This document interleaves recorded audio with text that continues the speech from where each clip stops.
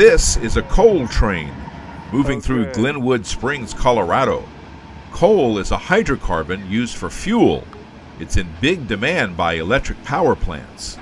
Coal is delivered to the power plant from the mine by freight trains. Coal cars are heavy, and this area of Colorado has mountains, so extra cars are placed in the middle of the train to help get this heavy load uphill. Extra locomotives in the middle or the end of a train are called helpers. This coal train also has helpers on the end. Looking at this small train yard, we see locomotives painted up as Southern Pacific. Union Pacific gained ownership of them when they bought out Southern Pacific Railroad. Here is another huge train yard near Sacramento, California, owned by Union Pacific. Ladies and gentlemen, as we leave the Roseville station, to the left of the train are the massive freight yards of the Union Pacific Railroad here in Roseville. Notice all of the buildings. Many of these are shops where train cars are serviced and repaired. And in the past, Southern Pacific used to even make some of its own train cars. Have you ever wondered what a freight train's controls look like inside the cab? This demonstration at a model railroad show in Medford, Oregon, shows what an engineer sees inside the cab of a locomotive. This engineer explains how a freight train is controlled in the mountains of Oregon. We've got a 60-car freight train, probably weighs about 4,500 tons, something like that. So I've got 5 of these locomotives. So I've got a lot of dynamic braking capability, but I'm going to have to use my air brakes also. So what I'm going to do is I'm going to get my train first over the top of the mountain. So what I'm going to do is I'm going to set up here, wait 10 seconds. So you have 5 locomotives, is that what you said? Yes, I had 5. So how can you control? I can control every locomotive in the consist because they're set up. All the air brake controls are connected between each locomotive. And you've also got a big jumper cable between each locomotive. So I can control the throttles and the brakes of every locomotive. So now what I'm going to do is I'm coming down the hill, so I gradually go into my dynamic brake here. So what I'm going to do is I'm going to slowly, as my train tops over the hill, increase my dynamic brake. And what it's going to do is it's going to cause my train, as it comes over the top of the hill, to slowly bunch up. So as the cars come over, they bunch up. Okay, now what I'm going to do is I'm going to take an initial reduction of my air brakes. So now what I'm doing is I'm setting the brakes on the cars.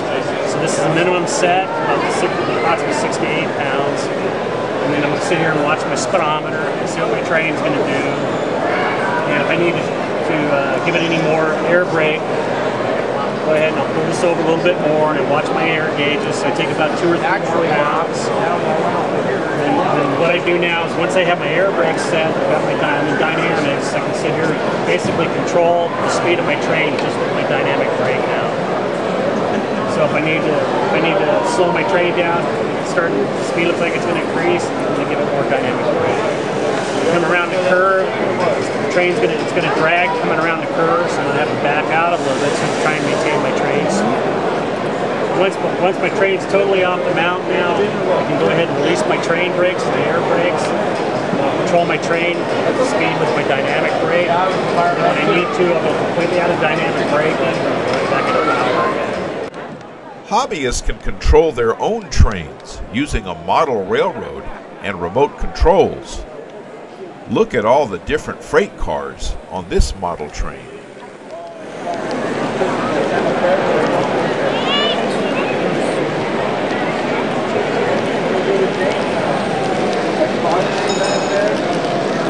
There's the caboose. I grew up in a small town where the Southern Pacific Railroad came through. While stopped at a crossing, I knew the end of the train was coming when I saw the caboose.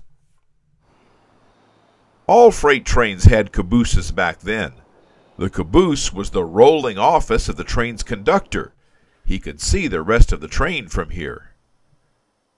In today's computerized world, the caboose came to be seen as an unnecessary expense. As soon as the unions agreed, the railroads took the cabooses off, replacing them with nothing but a red light hung on the last car of the train. In Dunsmuir, California, you can spend the night in a caboose or a boxcar. Just follow the signs from Interstate 5 to the Dunsmuir Railroad Park. I got to spend the night in a caboose from the Santa Fe Railroad. It had a bed and a bathroom, as well as this elevated cupola, where I could sit where countless freight conductors used to sit. While passenger railroad service is only a tiny echo of what it was in the past, freight trains are hauling more and more cargo across the United States. There's more freight carried by trains than ever was before, and railroads are investing huge amounts of money building gigantic train yards and more tracks. Remember, those tracks are private property, and it's against the law to walk on them. It's also very important to stop at rail crossings. I hope you've enjoyed this look at freight trains, and thanks for watching this special feature from Adventures in English. I'm John Letts.